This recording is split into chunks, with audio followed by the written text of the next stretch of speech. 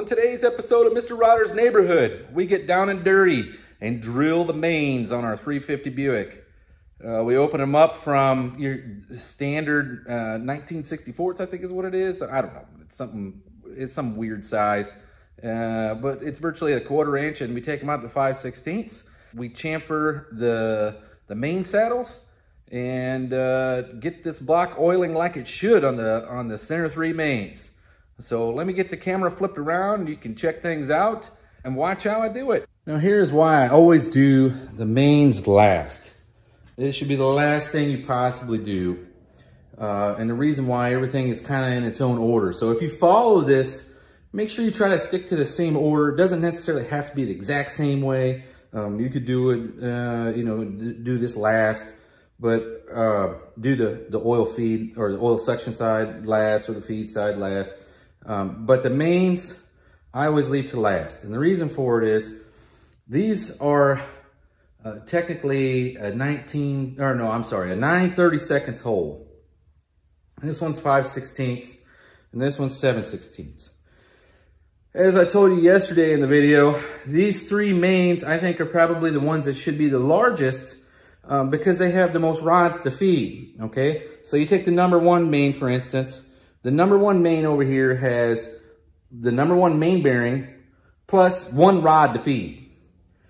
This number 2 main bearing has the number 2 main bearing plus 2 rods to feed, okay? So technically it should have more volume through these than it does this front number 1 main, which, I wouldn't mind maybe one time trying drilling this, or drill it, tap it, and put a pipe plug in there, and then drill a hole in there that's probably maybe a 1/4 inch or 9/32, because it's just got this 1 main bearing and 1 rod to feed.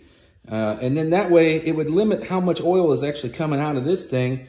But when you put your bearing in there, it does act as a restriction, and it limits it to the size that it needs. So I don't know if it's really that necessary. I just don't like that big gaping hole.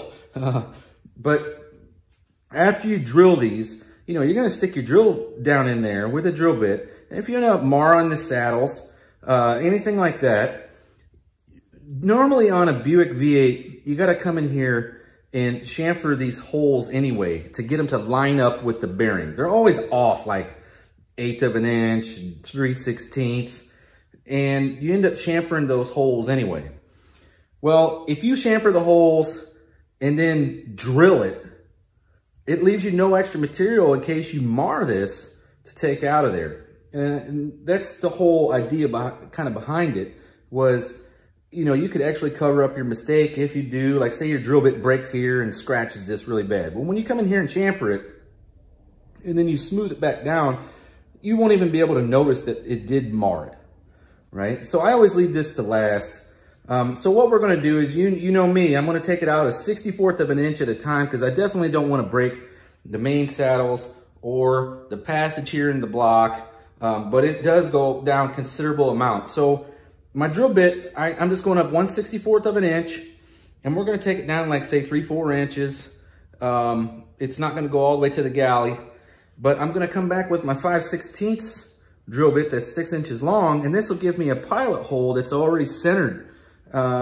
So that way we have a less possibility of cracking it or breaking it, and we only got to drill a 1/2 inch with the 5/16.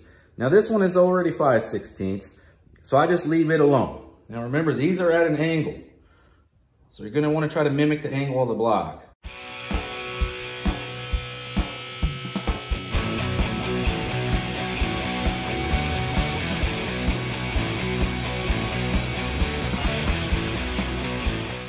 Now it did only go down to essentially the cam bearing, so we're going to have to take our other drill bit further, but it is much longer.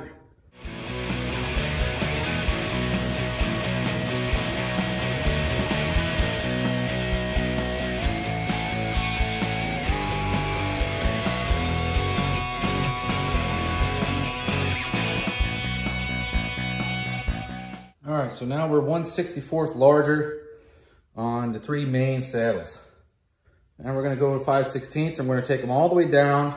Okay, so let's say this is your number 3 main. You drill down through this hole here, it's at an angle. You can see the casting in the block. It's at an angle, and what it does is it clips this side of this cam bearing and then goes down into the oil galley.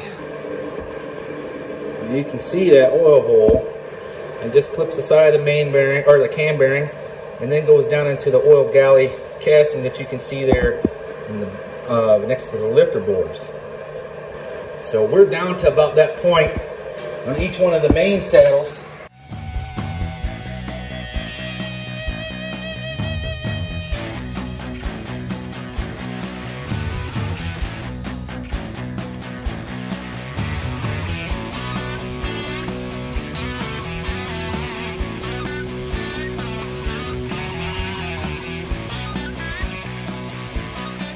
So the best way to determine if you've got there or not, we got it down pretty far, is to go look through your main oil galley. Well, it looks like we might be through. So pretty much done right there. And we're gonna stop and we're gonna back it all out.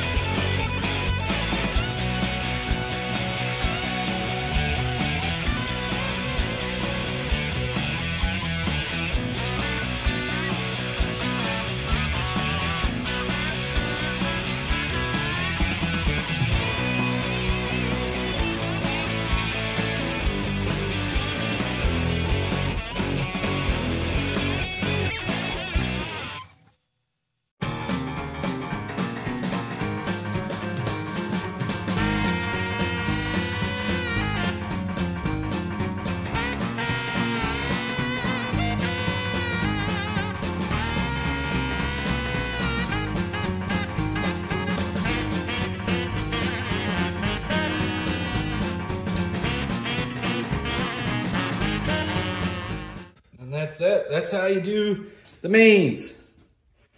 All right, so this block is pretty much, I'll have to chamfer these. All right, so I end up chamfering all these holes because like I said, the main bearings, they never line up well. But here, there's gonna be some sticking out because I mean, you just ran this sucker out and it leaves a very sharp edge on it. So come in here and chamfer these holes, try to get them at the same angle.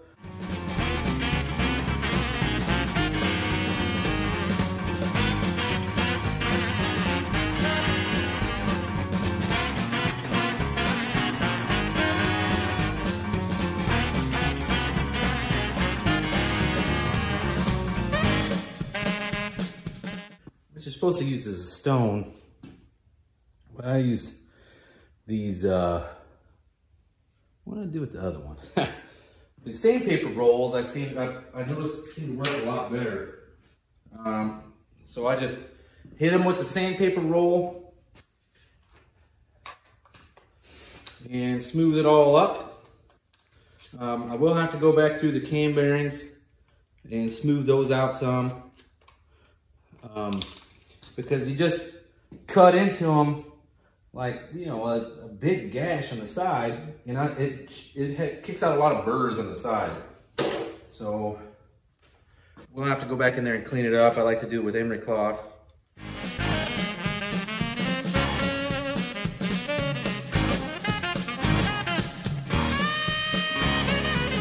So there's your chamfered holes. Let me get you down there so you can see them.